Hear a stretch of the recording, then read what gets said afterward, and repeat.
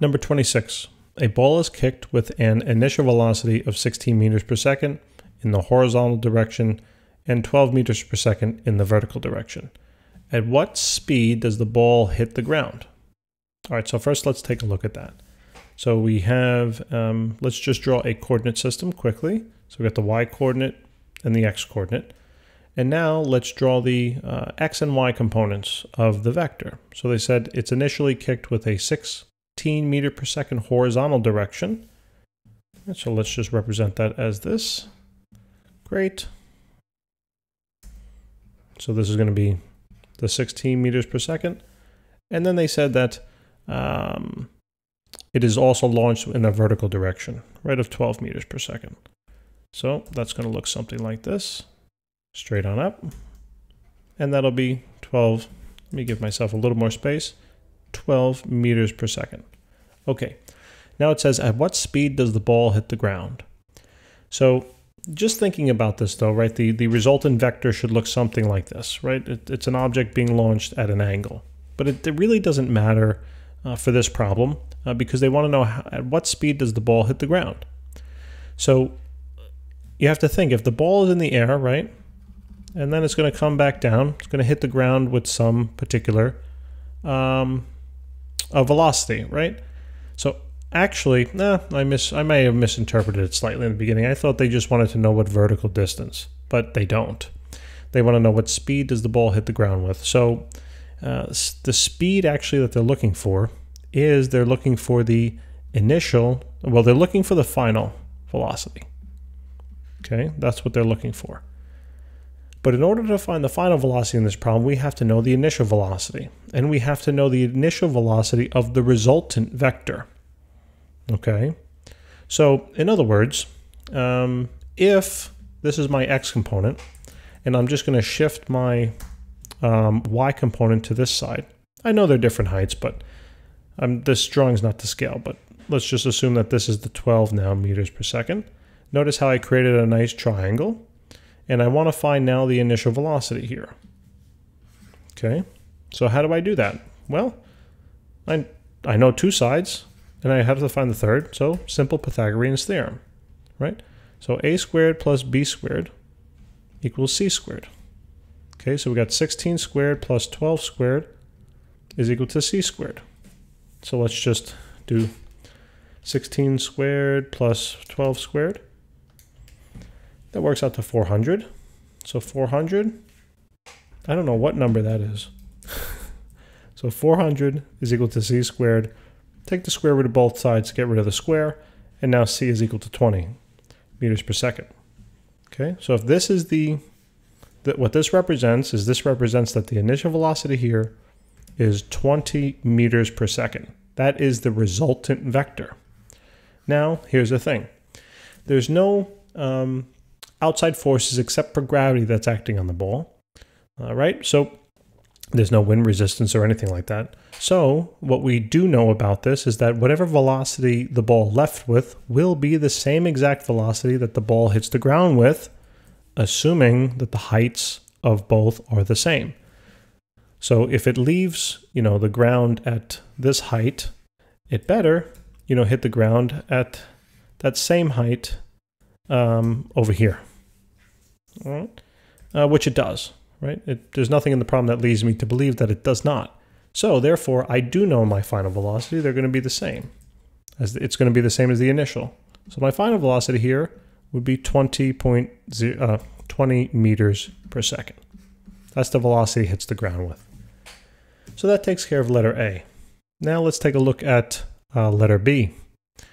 So letter B now says, how long does the ball remain in the air? Now this question is a little tricky, okay? Remember, in order to solve most of these problems, we're going to have to break things down into the components. They did that for us already, right? They told us that the initial velocity in the x direction is 16, and they told us that the initial velocity in the y direction is 12. So in order to find the time the ball's in the air, we actually have to use y components to solve for this.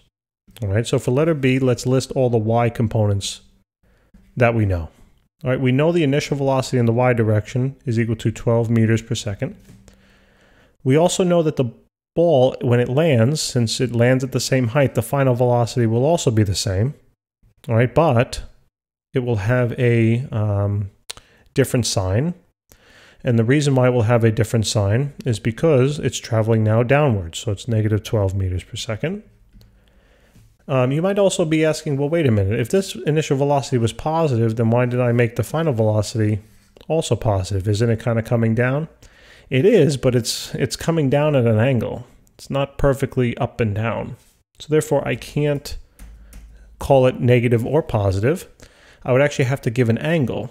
And it doesn't say, it just asks us for the speed. So in case you were thinking that, hopefully that helps. What is the acceleration in the y frame? Well, that's negative 9.80, right? Because it's in free fall. So that's, and gravity acts in the y direction. How long is it in the air? Well, that's what we're trying to find, right? And do we also know how high it goes? I'm just going to call that y. Do we know how high that goes? No. Okay. So how can I solve for time given these three variables? Well, looks like I can use the first formula right at the top right. So I got the final velocity in the y direction should equal the initial velocity in the y direction plus the acceleration in the y direction times time. I could say time in the y direction, but time in the y is the same as time in the x, so I don't even have to do that. So the final velocity here is negative 12. The initial velocity is 12. The acceleration is negative 9.80 times t. So subtract the 12 on over. Right? Now we get negative 24 is equal to negative 9.80 t. And now divide out the negative 9.80. And hooray, hooray, the time comes out to be positive, which it should. Can't have a negative time here. So do 24 divided by 9.8. And we get a value of 24.5. And I really should use 2 sig figs, so we'll do 24. 24 seconds. Okay, great. So that's how long it is in the air. And now it says, what is the maximum height attained by the ball? Okay, so again, since we're talking about maximum height, what component is that? X or Y? It should be Y, right? So now we have to do this again, and we got to consider our Y components. So let me do calculation C over here. Now you got to be careful because we have to frame the problem appropriately. So take a look at my picture over here. Where in my picture, where's the maximum height? Well, probably would be right here, right? This would be considered the max height, right? And if I were to draw that straight line down, this would be the maximum height. Now, it's important because now my frame is from the initial condition to now the maximum height. So my givens or my knowns may change. Keep that in mind. All right, so let's list them all out. The initial velocity in the y direction is still the same. It's still 12 meters per second positive because it's directly up. The final velocity in the y frame, so you got to ask yourself, what is the final velocity in the y direction all the way at the top here? In the y direction. Well, is it traveling any further up? No. Is it coming down? Well, it's just beginning to come down, right? So it's basically at the point of which it's not moving up nor coming back down. It's like frozen in time for a fraction of a second. So what would be then the velocity if it's frozen in time?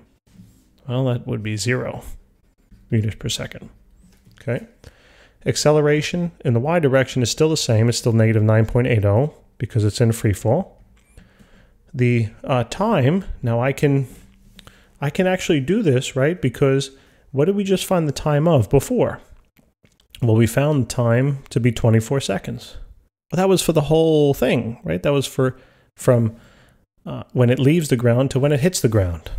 And since the problem is symmetrical, meaning it hits the ground at the same height that it left the ground with, and there are no other forces in the problem, then I know that the point halfway through should be the point of maximum height, and the time should be half of what I solved for before. So this should be 12 seconds. And now I want to find the y value. That's what I don't know. So I got a whole bunch of formulas I can use, right? Which we can use a few of them, but actually the one I think I'm going to use is going to be the fourth one. Reason being is because I can use time, but maybe I made a mistake here in my time calculation. I don't want that mistake to propagate into my answer. All right. So let me use the fourth equation. So we got the final velocity in the y direction squared is equal to the initial velocity in the y direction squared plus 2 times the acceleration in the y direction times time. All right. So the final velocity in the y is 0. The initial was 12. The acceleration was negative 9.80 times t. Oh, excuse me, times x. I was stressing that equation and I put in the wrong variable. 2ax. Just seeing if you guys were paying attention, that's all. So 12 squared is going to be 144. This is going to be negative 19.6 x. So add this on over. Right, add 19.6 x. That cancels. Now we got 19.6x is equal to 144. And then finally divide that on out, right? So we got x is equal to 144 over 19.6. 7.3. We'll do 2 sig figs. So we got 7.3. And that is in meters. So that's how high the ball will reach. So if I go back to here in my picture, right, I do know the y value. Let me just erase it. So the maximum height here now will be y is equal to 7.3 meters. And that would be the answer to part C. Guys, thanks for joining. Hope this helped significantly. If it did, tell your friends and tell them all to subscribe. Thank you so much.